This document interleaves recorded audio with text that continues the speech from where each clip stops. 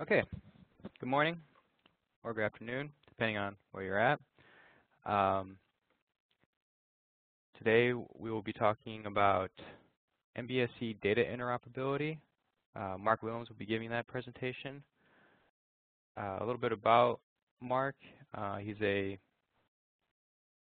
model-based system engineer at Boeing, and his main focus is the underlying data standards. He's also a student of the large-scale systems integration technologies across the aerospace industry. He has 35 years of aerospace design experience, including a wide variety of systems and subsystems, equipment components, transport elements, networks, and software. Mark has developed multiple design, automation, and verification tools and has co-authored 5 U.S. patents covering techniques for PDM correlation, subsystem verification, viewing, editing, very large data models, and the derivation of integrated design hierarchies. He's also been the sole author or contributor to over 60 internal and external publications, and is the project leader and moderator for MBSE work teams supported by the NCOSE, PDS, and LOTAR trade associations. Mark, you take it away. Also, for the attendees, if you have any questions for Mark during the presentation, please put them in the chat and I will record them for after the presentation is over. Thank you, Brandon. So I am first wanting to recognize our sponsors, Anarch, Kubatech 3D, and TransMagic. And because of our sponsors, we're able to share these presentations through the next several months. And of course, GPDIS is made up of partners, and I'm going to talk more about the partners in just a minute. First, a little history about GPDIS.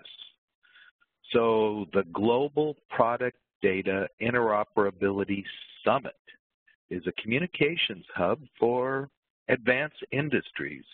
It's a place where we share our knowledge through the exchange of ideas, solutions, and methods. It's a place where we build consensus on the data, the tools, and process standards based on the experience of our individual companies and, of course, the solution providers, our sponsors. GPDIS is a unique organization focusing on the core data representations and delivery systems that we use in our businesses every day. They drive our industry. We rely on the solution providers to demonstrate their technology and success stories. GPDIS encompasses model-based engineering, including 3D MBD, MBSE, computer-aided manufacturing, CAM, product analysis, product support, and the emerging, changing, ever-changing technologies.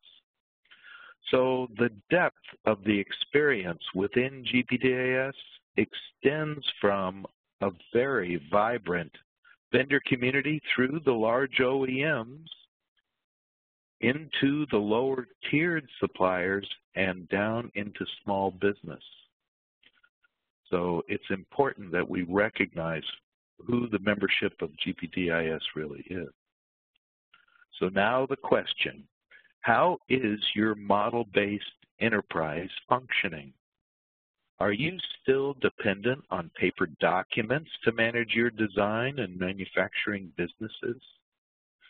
Have you engaged your supply chain to understand your digital transformation? Have you established a process for data exchange across your product lines throughout the supply chain? So those are questions that we often ask when we hold these individual seminars. And so let's recognize that this digital transformation is a journey. And it is the role of GPDIS to help you develop a map for that journey. So we're pleased to partner with SimData and their upcoming PLM roadmap event. PDIS and their manufacturing maturation of the STEP standards. Historically, we called PDES Product Data Exchange Using STEP. Also Northrop Grumman, Parker Aerospace, and of course the Boeing Company. And let me also remind you that following my presentation will be a presentation from Phoenix Integration, who is going to follow up with their own presentation.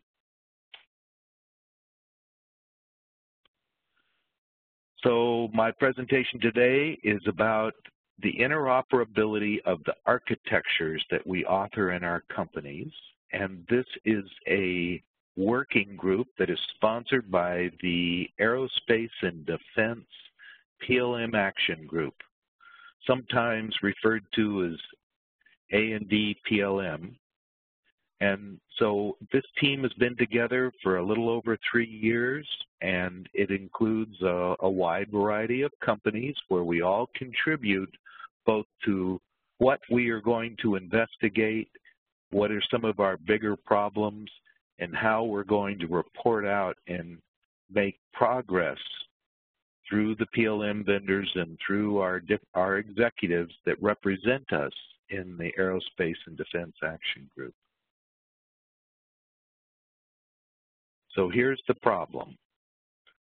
We are challenged with the tools that we use to create our architecture models. The tools work very well, but we do not have a process that supports the exchange of those digital models across our industry with our suppliers. And so the aerospace OEMs and the suppliers are working for a solution that enables their transition into this digital business. And we think it's very important. The architecture really represents the core of the potential core of our modeling process. So what should we test? How should we identify the problems? And what solutions can we propose based on this issue? First, let me take care of some definitions. What is an architecture model? In this case, we describe it as system architecture models. And so I'll go to the formal definition in the 42010 document, and there are also supplemental descriptions as to how the architecture drives the design process. And the tools we use are called architecture description languages. And so to be an ADL tool, you must comply with these standards 42010. Let me also define behavior models. So in this case, these are the analytical simulations that we create to demonstrate the behaviors of our products. They are sometimes called system or structural plant models or control models. They have a specific formation of lumped parameters in the way that they address the mathematical formulas, and they may include executable code, really based most of the time on differential equations or discrete equations, but it's also described as physics-based modeling. So the term MBD is used in different ways. Earlier I described 3D MBD, but the model-based design tools, and that definition for that acronym actually comes from the 50s, is based on the unification of mathematical models, so how to solve complex equations. And these types of models are really not suited for our architecture ADL tools. More definitions, the PLM vendor. So we all have our own enterprise and our selection of a PLM vendor. And so that product lifecycle management tool has really been a boon for our progression of digital transformation. The ADL vendors, and there's quite a few of them, but the type of products, the standards they may represent include Arcadia, Archimate, SysML, UML. There's a pretty good selection of ADL languages available. And then there are third-party vendors. And this definition describes those vendors that are not necessarily ADL vendors or PLM vendors, but instead have a niche product that supports integration, exchange, or alternative representations of our models. So several years ago, we started with a light switch. Let's all go build a view of the light switch using our architecture models. Let's embed the requirements into the models, and let's exchange them and practice if we're ready for the industry to transition to a digital architecture method.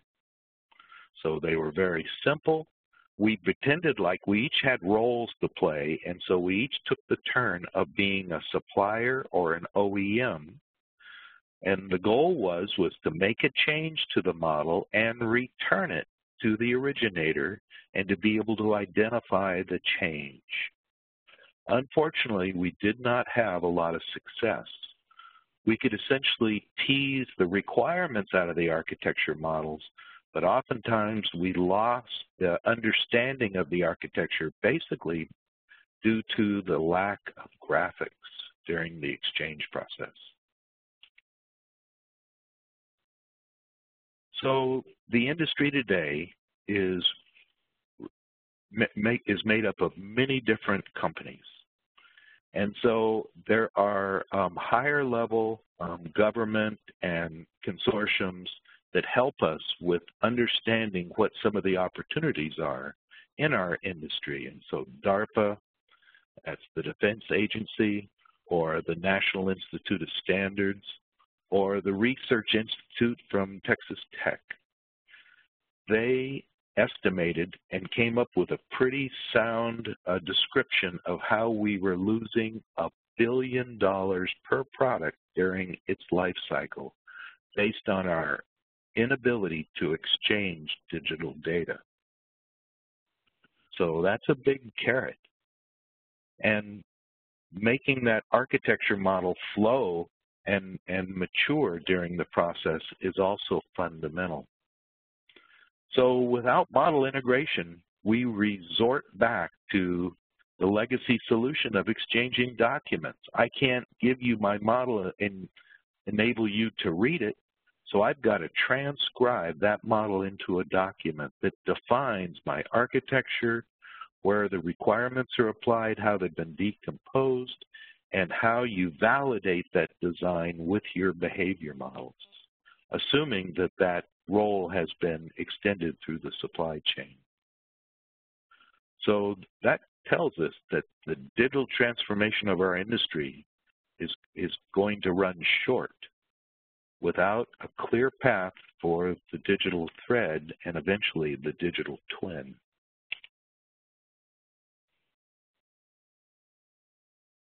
So all of us have our own PLM systems, and we didn't want that. We don't think we should change that.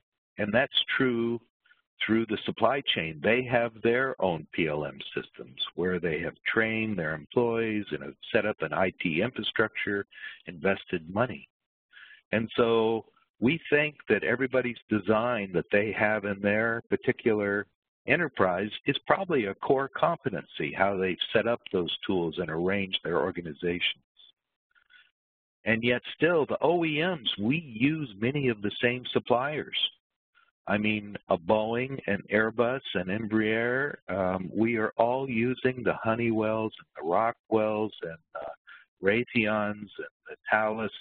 We use the same suppliers, and we do not want to inflate their costs due to our PLM system. So that drives the cost of the product up. Instead, we want exchange based on everybody's unique PLM system. So let's get back down to MBSE.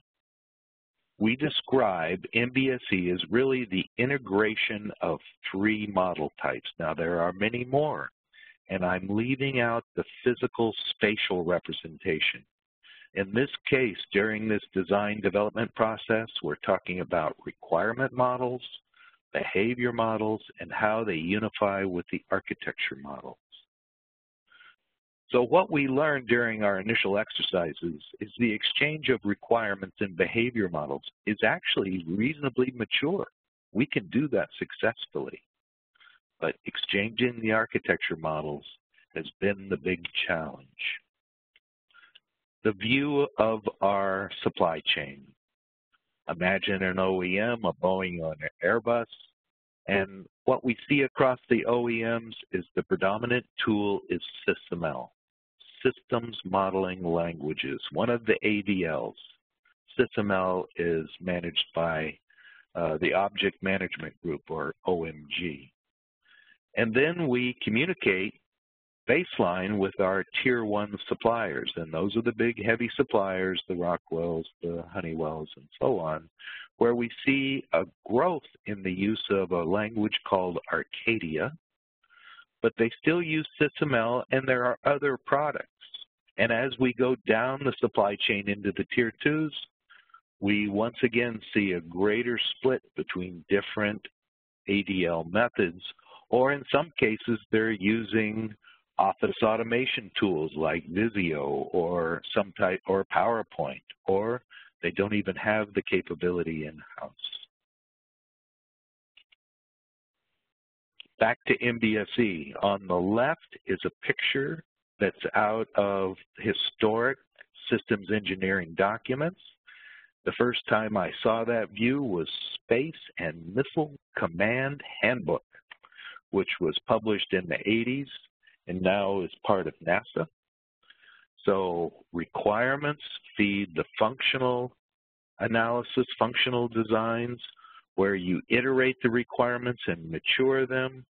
You validate them with analysis and control models, and then you synthesize them into what we call the logical representations. But historically, the term was synthesis. On the right is the digital view. Design requirements managed digitally feed both the behavior and the architecture models, and they are all unified with consistent traceability and methods of understanding the common parameters and shared requirements. And so you see 2 green stars, meaning we feel good about exchanging requirements and behaviors, but we are challenged with the architecture exchange process. This roadmap comes out of a joint consortium of GPDIS and LOTAR, which are 2 groups that work on not only the STEP standards, but also how to preserve and archive data for long-term use. And in this group, we looked at the MBSE languages and standards and tried to build a map of what that progression looks like and who's related to who, and where do we see some of the biggest opportunities. I should also mention a shared partner of the AFNet, that's a French group that participates regularly in our meetings, in addition to the names at the bottom in COSI and NASA and NAFEMS, the Aerospace Industries Association, and the equivalent in Europe, the Aerospace Standards, Defense Standards. So here's the plan, is that we will develop use cases that describe the MBSE model exchange that includes the architecture models. We will extend those use cases to make sure that we evaluate the language alternatives, and then we will test that capability against the tool vendor capabilities that we think we have identified across the industries. And then we'll score those tool vendors to see if there might be an opportunity. And we earlier have published a paper that is available on the SimData website that derives the desire to identify third-party tools that can support our exchange needs. So here's an example of a use case. The graphic is not easily readable, I'm sure, but we also have just released a position paper that will also be available on the SimData website very soon, where you can dive into the details of these models, these use case models, and the specification that we derive from the process of exchanging data. And so in gross terms, the OEM, the system supplier, and then potentially a tier 2 or tier 3 supplier further down the supply chain. And we build this on top of the standardized systems engineering V model in order to support both the definition, verification, and validation of the results. So three basic processes: being able to specify the design, to be able to verify and validate that design, and then be able to ensure that the development project is complete and integrated at the end. So there are specific features of this use case that say exchange is mandatory. That when you get to a certain step, you've got to get feedback. And you don't want to slow down or limit your process based on a document-based exchange. And so that helped us derive 5 different use cases. As you can read the definitions, we are really going to focus on use case 3 and use case 4. So these deliverables that occur based on this exchange need to be recognized as a stable product that all of the OEMs will essentially be able to understand, define, and use. So back to the languages. Currently, most of the tools are implementing SysML version 1.4, 1.6 has just been approved. And it is very popular, and there's about 20 different brands of tools available that support SysML. However, there has been a rapid growth of what we call the Arcadia methodology. Arcadia was developed originally by Thales, and the tool that implements Arcadia is called Capella. So it's built on top of SysML. It's actually built on top of what we call the Papyrus product. And Capella is a very powerful tool, but includes a framework and methodology that drives you through the steps. SysML is a big painting palette. Any color, any shape is supported. Arcadia is very specialized, specifically for the design of products. And so it tends to be a little bit easier to train an organization, a workforce, and the tools are typically a little cheaper. And Arcadia is also supported by a major PLM vendor. So you can see a description of what makes up Arcadia. So we decided it needed to be part of our study. It can't be just SysML, that many of the architectures that we see that need to be exchanged will be built based on the Arcadia method. But the office automation tools need to have a role to play also. Differences between SysML and Arcadia, it's really they're very similar. They use some different words, but legitimately SysML to Arcadia or SysML to SysML, Arcadia to Arcadia is already supported based on the strictness of the current implementation, and that the primary tool that people use is Capella. So Capella to Capella is really not an issue. So I said I was going to focus on 2 of the use cases. Use case 3, the specification. In our company, we call it the specification control definition or document or drawing. historically. So this functional specification defines what we need the Tier 1 or Tier 2 to accomplish. Provide a pump and ensure it functions like this, has these interfaces, and so on. So we want to use this as part of the buy package, this specification, this architecture model, and we want the receiver of this model to understand how it was developed and how it needs to be used, and that they should reuse it and update it and send us back results based on the product they intend to provide. So we asked for this range of performance, and they updated the model to say our product can achieve this different range. And then we can start the negotiations, or maybe it's even bigger than the specification provided. So in this use case number 3, in our analysis, we broke down that out of the 9 or 8 different standard diagrams that are available in the ADL tools, these are the specific diagrams that really are needed for a minimum set of architecture definition that supports the functional specification.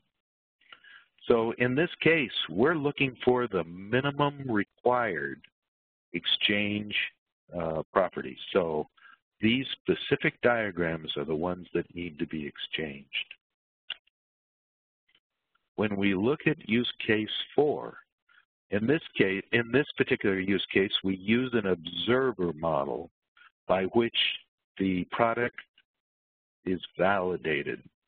So we've provided a specification per the previous use case, and using use case 4, it's how do you validate that specification in what you provide, and that's based on an observer model.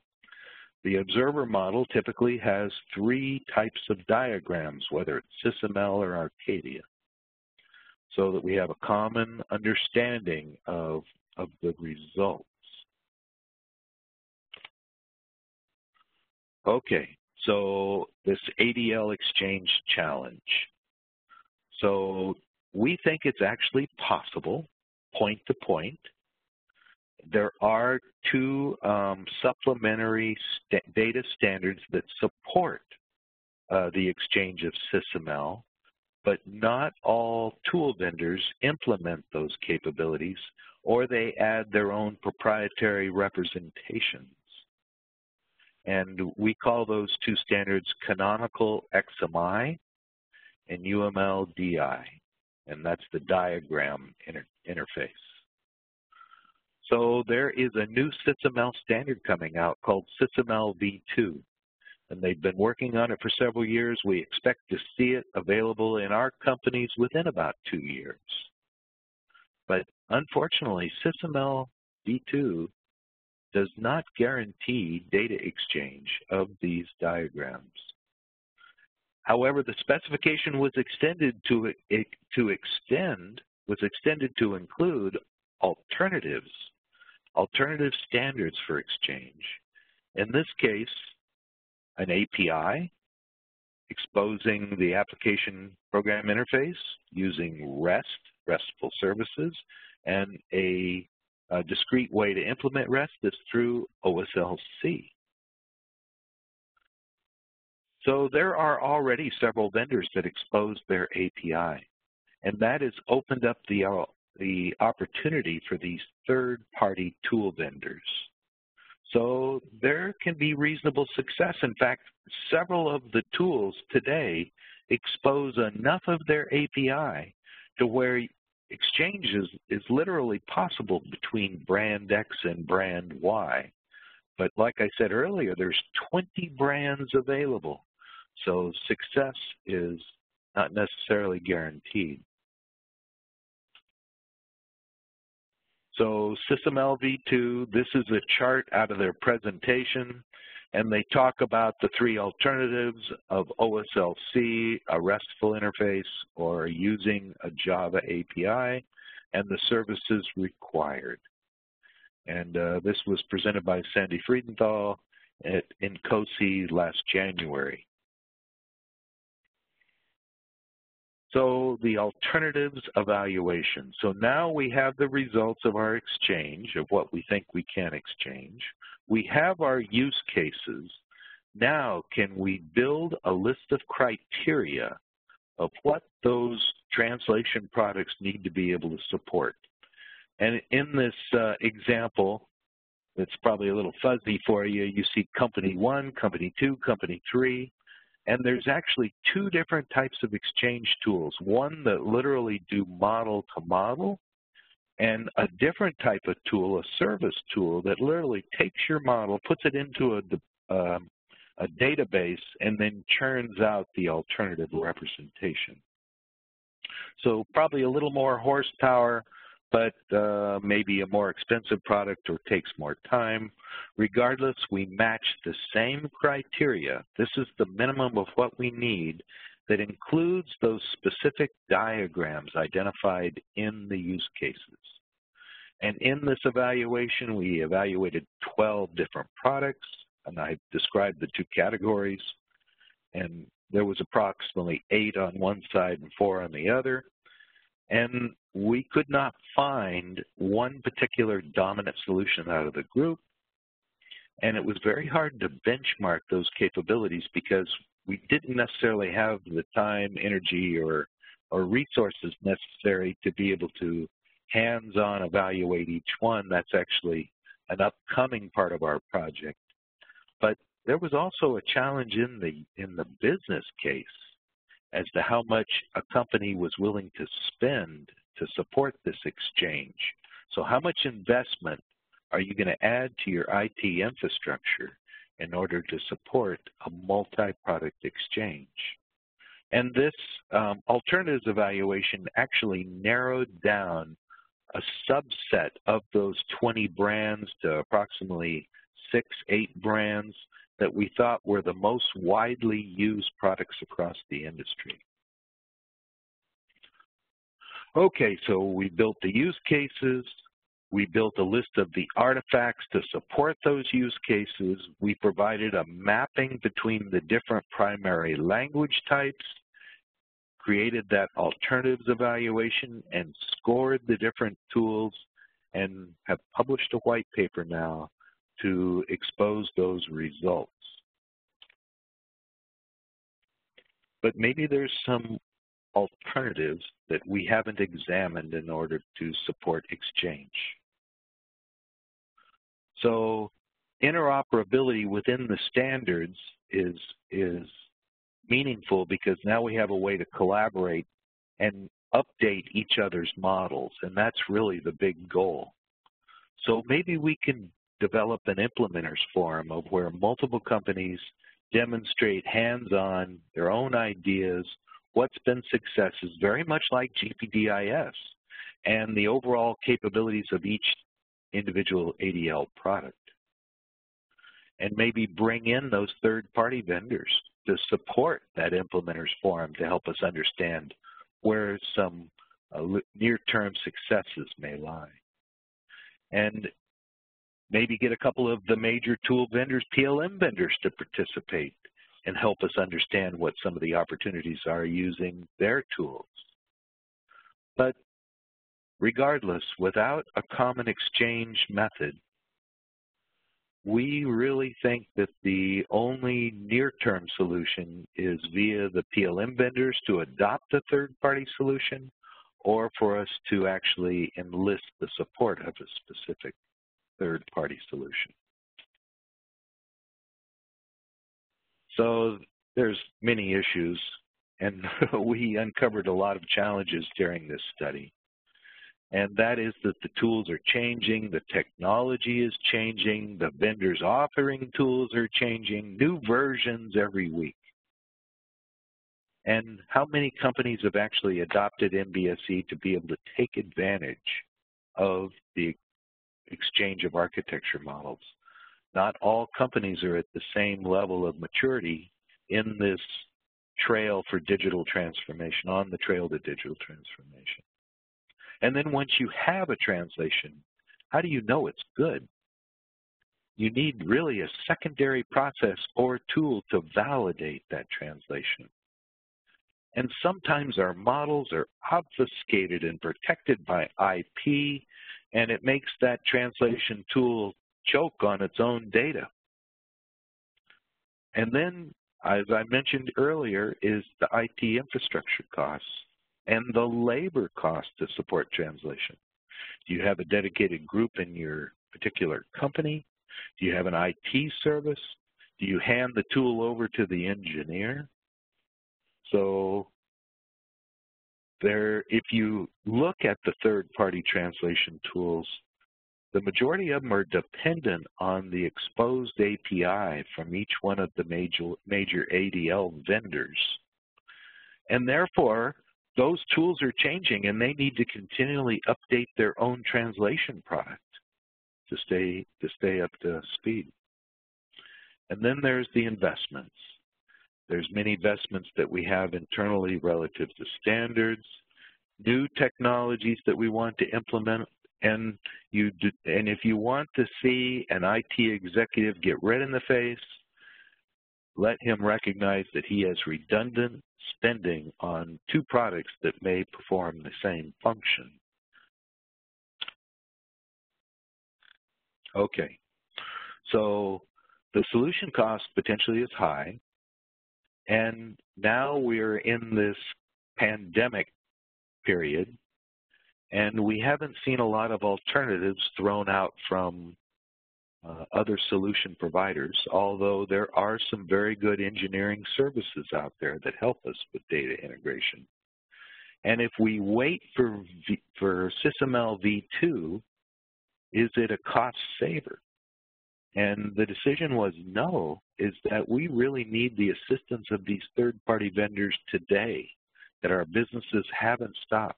We need to develop the next product. We need to understand what our internal strategies are relative to the use of these tools. So we're going to maintain our focus on the data standards listed there and hope that through momentum, through groups like GPDIS and the large PLM vendors and the large OEMs, that we can drive the industry to commonality. So we published our latest position paper, and next we're going to define the requirements for that exchange, the specific protocols, and maybe narrow down the list of what we try to exchange, and then set up some type of interoperability forum or implementers forum to test our ideas and to validate the criteria that we established in that alternatives evaluation.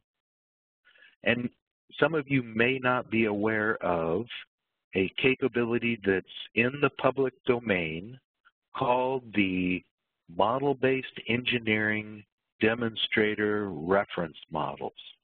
It is a GitHub facility where you can store your models for practicing this exchange process, for demonstrating capabilities, for demonstrating some of the translation products, and it's available to all of you with application. So this is a great opportunity for us all to engage in this experiment, is how do we exchange architecture models. And we're also going out to some of the different standards consortiums and enlisting their support in helping us with this endeavor. Okay, well, I think that that's the last slide, and I'm ready to address questions. How am I doing for time? Oh, I said 40 minutes. It took me 40 minutes. So, I do not have a camera. For security reasons, Boeing did not issue me a camera, so all you got was a little snapshot at the beginning. But I'll be glad to retreat through the presentation, share some other details, or discuss something that is interesting to you. And it looks like I overwhelmed you. Yeah, so we have 15 minutes for questions.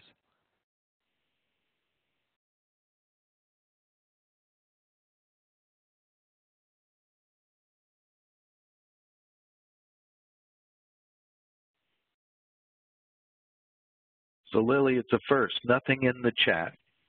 I am. Go ahead. Well, we have so are these standards organizations open to anyone? Very good. So what are the standards organizations? I'm going to pop out of presenter mode for a minute maybe, and no, I'm not going to pop out of presenter mode. Yeah, I am.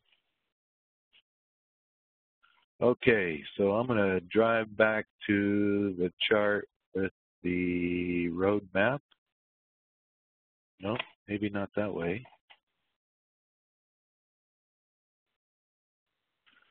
One more here. So there are many, in fact, the standard bodies are actually in competition. You know, anywhere somebody can start a business, but some of them have a really clear focus on systems engineering or these types of tools.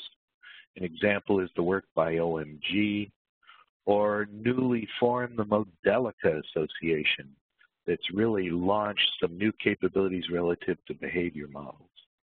The question is joining, and you can join as an individual member, as a single company entity, or your enterprise can join.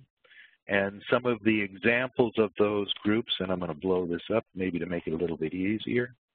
So W3C controls the web. And of course, we're talking about RESTful services. And up on our chart, you see Sparkle, and you see these RDF technologies and OWL.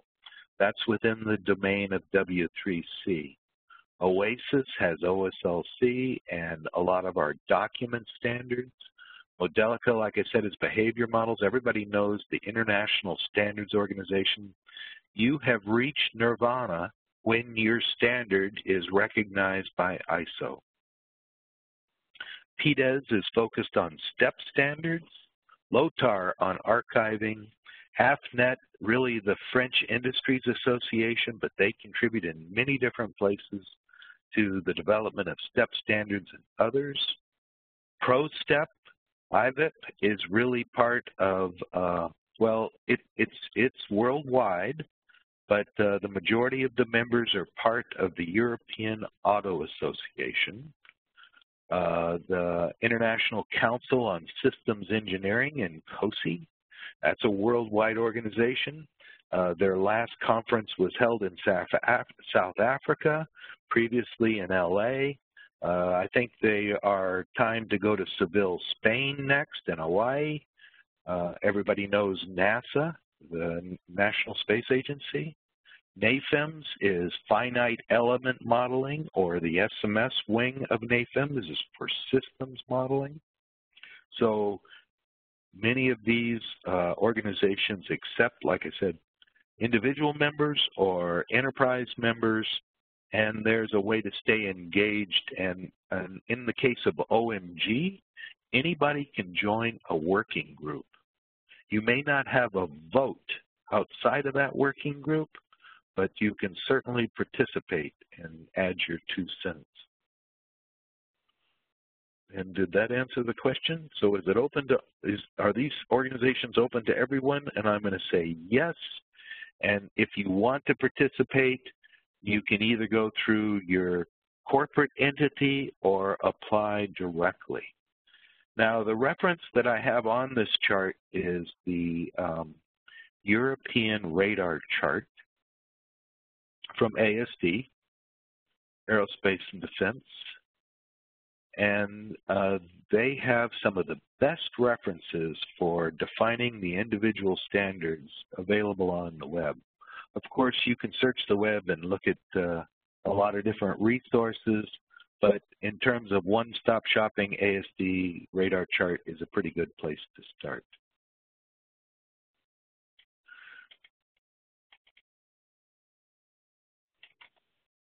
Okay, any other questions? And you don't necessarily have to throw it into the chat. I will take a verbal question. So how do you motivate tool vendors to adopt open exchange standards? Very good. So you're a tool vendor, and actually you want some incentive. And typically you measure based on financial incentive. So how is it that you adopting a standard can make you money? Well, on the one hand, your competition supports a standard and more people use your competitor's tool than your tool. Or else you define an integration path that your competition does not support. Or in the case of the group that sponsored this particular presentation, the A&D PLM Action Group, this group here at the bottom, is that they unify in some of those decisions in order to influence the tool vendor community. So yes, a bigger party has a lot more influence. So if several of the OEMs agree that this is the path we're going because of this shared capability and value to our business, it may result in a tool vendor adopting data standards. And let's think about 3D MBD and our transformation from drawings to digital CAD. And now just about every PLM vendor supports an interface with a competitor's tool in order to take advantage of that integration. However, that path probably took about 20 years. In fact, the formation of GPDIS was based on some of those original discussions between the different CAD vendors and how we could exchange data. The cost is definitely there in many cases to implement a standard. And in fact, I didn't put in a plug for MOSIC. And MOSIC today, it's just now being released as Application Protocol 243. In fact, the formal name is ISO 10303-243. But in layman's terms, we still call it MOSIC. And what it is an information standard based on the metadata of a model. So you have a model in your repository, in your PLM system, in your direct file directory. And how do you know what's inside of that model? Of course, the name may give you clues, but when there's multiple models of the same type, is it a V1, V2 that explains the differences? No, it's the metadata. What are the different parameters? What's the intent? How many versions has it been through? Who created it? That is AP 243. And so in terms of exchange, and specifically in the case of architecture exchange, we think the tool vendors' transition to a MOSIC data standard will probably enable not only architecture, but more model exchange than any other standard identified on this list. So I'm getting a new question about the auto industry. So good.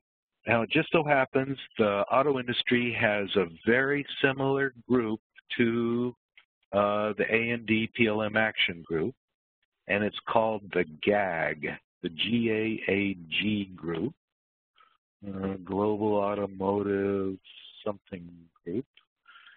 It escapes me the acronym, but the GAG is essentially a very similar consortium looking after the interests of multiple car companies. And just about every automotive industry is a member of GAG, and they have some of these same conversations. And in fact, we have had a data exchange with the GAG over priorities. And this is certainly, this architecture exchange is one of their priorities. But also the case is that in aerospace, there's really a smaller group of OEMs, while in the case of worldwide auto production, there's quite a list of companies.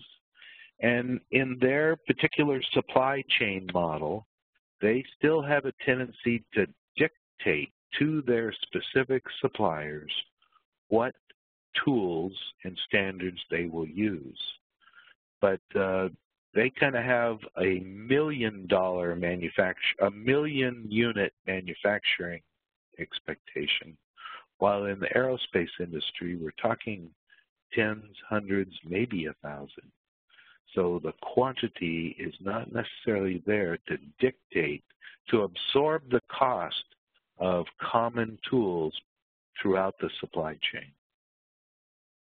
And I hope that answered your question. But yes, the auto industry, multiple automakers have a big role in that SysML v2 development just for that reason.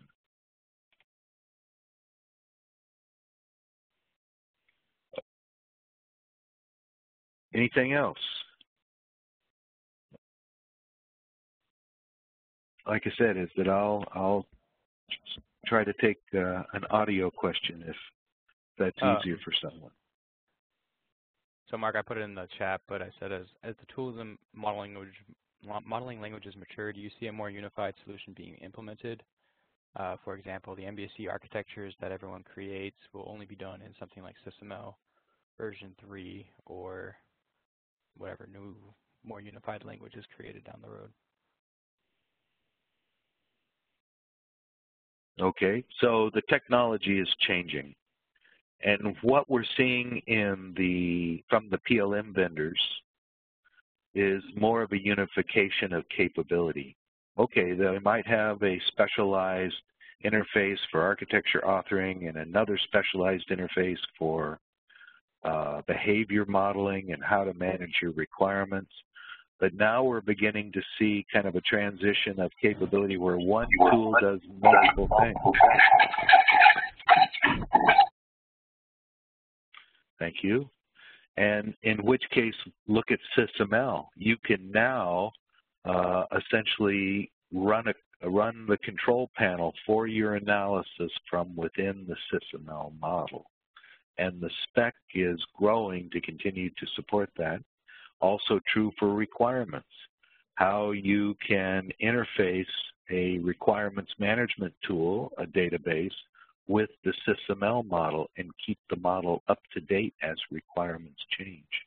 So in the case of data standards, those data standards don't really exist where it merges these different technologies. We are just to the point of formalizing what the standardized architecture representation looks like. And look at this picture. I mean, in the CAD world, there might be 3 or 4 meaningful data standards for exchange. In MBSE, it's all over the road. There is a wide group of capabilities needed for that early design, conceptual design representation. So the standards business really hasn't moved toward unification yet in MBSE. Back in the early CAD days, I think I can name 4 or 5 different CAD standards that have all now come together in step 242. But it used to be there was iGest and ProModel, there was all these different exchange standards that were used to exchange CAD. And over the years, they converged into a single standard. And hopefully it doesn't take MBSE technologies that long to have some of the same merging capabilities into common standards. Doesn't look like there's any more questions. Thank you, Mark, for that presentation. We'll take a 6-minute break, come back at noon Pacific Standard Time or 3 Eastern Time to hear from Phoenix Integration.